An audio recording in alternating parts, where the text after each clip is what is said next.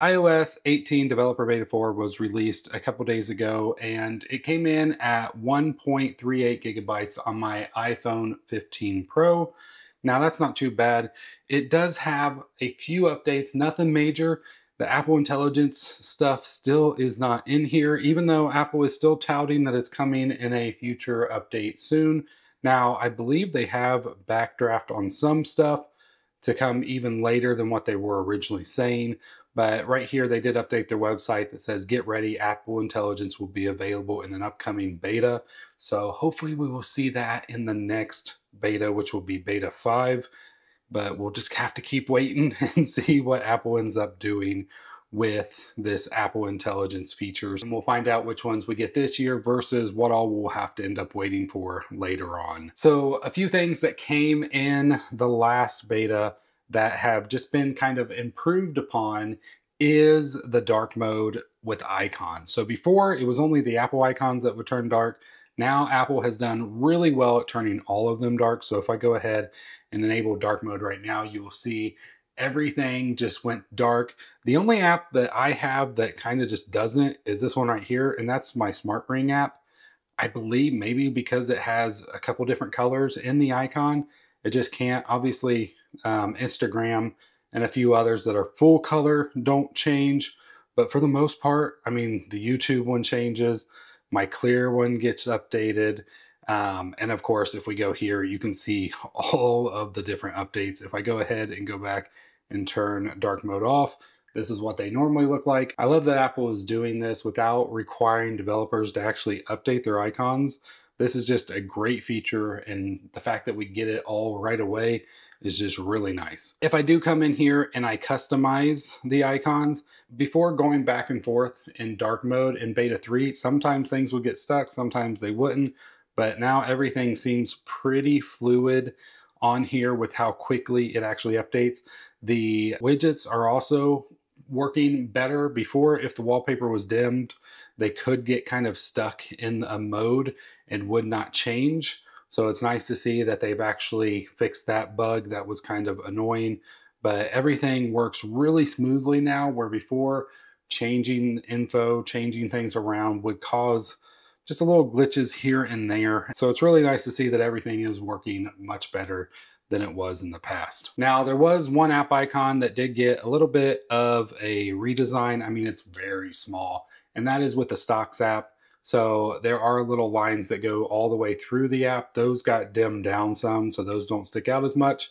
And like the little graph line did get a little bit thicker. I think the blue line may have gotten thicker as well, but not much of an update there, but just something did happen there. So I just wanted to let you guys know what that was. Also with Control Center, we do have a few changes here. So if I go in and I add a control, the music has been removed, which must be a bug. So before we had an option to launch the music app, which was really nice, especially maybe not so much in the Control Center because you can have access to your apps, but this also worked on the lock screen itself. You could actually change one of these to that same music little icon, and it would just launch straight directly into music. That was really nice to have, and those are now gone. So hopefully that must just be a bug. I'm sure Apple will add it back. Along with that, we do have a new item that also could be a bug, and that is this Bluetooth power toggle. So as of right now, it actually just doesn't do anything. So if I try to go ahead and add it in, you can see it just adds in a blank icon and doesn't actually perform any actions. I'm really hoping that this gives us the ability to turn Bluetooth on and off, so we don't have to like come into here to actually do anything with Bluetooth, because this stuff doesn't you can't really, I can kind of disconnect things from Bluetooth, but that still doesn't turn it off. So if I go into settings real quick, you can see that if I go all the way back under Bluetooth, everything's not connected, but Bluetooth is still technically on. So it would be cool just to have that ability to quickly turn Bluetooth fully off rather than just kind of disable it or whatever this does. So something there, maybe it turns into something, or maybe it was just Apple kind of accidentally leaving it in place. So we'll have to wait to see what that is. A few other things that got updates on here is with the clock. So the alarm used to be filled in, the clock itself was filled in. That got changed. The timer got a little bit thicker, and the stopwatch also was filled in. The little clock right there was filled in as well. And that is now just kind of more of a outline.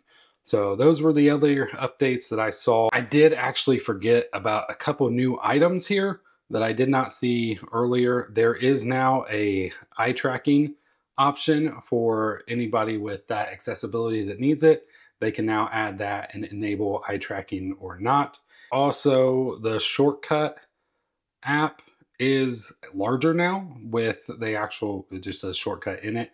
I'm guessing if I go ahead and add this one, I can probably customize it to a certain shortcut. So if I want this to do, let's just say Bible for now. If I go in here, I'm guessing it changes to the word Bible.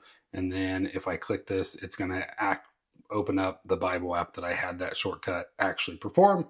So that's kind of nice. You can actually see it rather than just have the little glyph there, because the shortcuts all use similar glyphs and not everybody customizes those. So we now have that ability to just have the word there so we know what shortcut that shortcut will be running. A lot of stuff is just working more fluid, like going back and forth between these. The animation's just way better, and then interacting with things as well. Things just seem to be kind of getting that final polish that it will need before the update is released to all the public. The app library itself, I feel like this could also be a bug. If you use the hidden folders, that got a new look. Used to, it was a little eye with a cross. Now it's just like blank icons. I feel like this was a bug.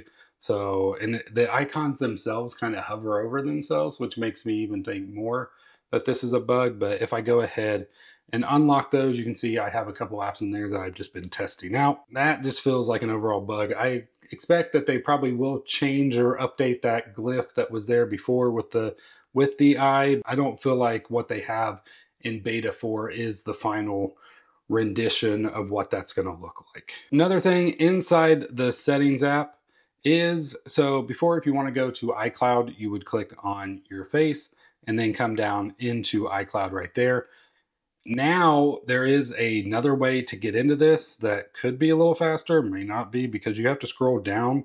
You will see now we have an iCloud right here. So if I tap that, we do get right back into that same page. You also may have noticed that this animates now. So if you are a subscriber of iCloud, if you pay for storage, you will get that little animation. So that's kind of nice.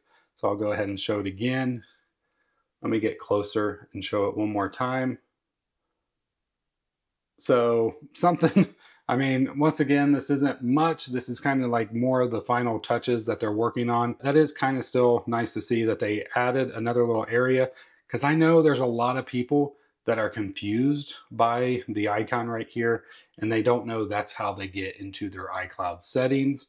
As somebody that helps a lot of family members with support, this has been one of the things that's like, okay, you got to tap on your face or your avatar icon, and then you'll find the iCloud setting. Now I can just tell them to scroll down until they see iCloud, or most likely there's a good chance they can find it themselves, which will be even greater. Also in here, if I go into apps and I go down to messages, they've added more support for the RCS, which is the more standard way to send text messages that will work better with Android. So you may see that your carrier now supports it. Mine does, which is visible. So it's really nice to see that I have that ability to turn this on. Before, this item wasn't even showing, so that's great to see.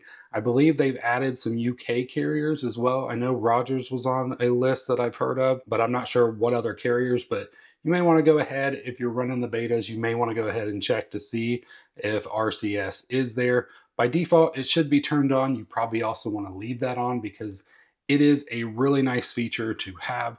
I am very happy that mine is finally up and running. Not that I talk to too many Android people. They just don't tend to like me. It's still, if I do have to talk to one and send them a picture or a video, those will come through in higher quality, or if they send me them as well. So that is great to see. Now, CarPlay has also gotten an update. I've heard that we have new wallpapers in that, which is kind of nice to match with the iOS 18 flow. I'll be honest, I didn't even know in CarPlay that you could change the wallpaper until I heard that there was new ones in iOS 18. It's just not something I've ever even looked into doing on my vehicle with CarPlay. Now that I know that, I am going to change it so that way when my phone is connected, it looks a little bit different than when my wife's is connected. Overall, the performance has been a lot smoother. Everything seems to be working really well. We're getting to where Apple has finally polished most of those features, and hopefully that means that the Apple Intelligence is up next. So with the website showing that it's coming soon, I really think we're going to see it really, really soon. I think the next beta update, if they don't even, they might could even enable it before then, but we'll see that new Siri, because right now Siri activates the exact same. Hopefully we'll get a lot, but like I said, performance, animations have been way better these last couple of days than they were with any of the betas before this, and battery life has actually done really well as well. So right now I'm at 71%, but if I come down, or if I go back and then I go to battery up here, you'll see my battery health is normal. Last charge to 100% was at 9:18 this morning. So I've had my screen active for 5 hours and 19 minutes, screen idle for 5 hours and 11 minutes. So overall, it's worked really well. So that's really nice to see. My battery health is at 96%, which is still great for a device of almost a year old. And my cycle count is 293. Battery health is still normal, so that's all good to see. But like I said, overall, this has been a really nice update to see. Not a ton of like overall new features, but just a lot of polish that's been happening. And that is actually a really good thing to see, because that means Apple Intelligence should be just around the corner. I hope you enjoyed this video. If you did, hit that subscribe button, and I'll see you in the next one. God bless.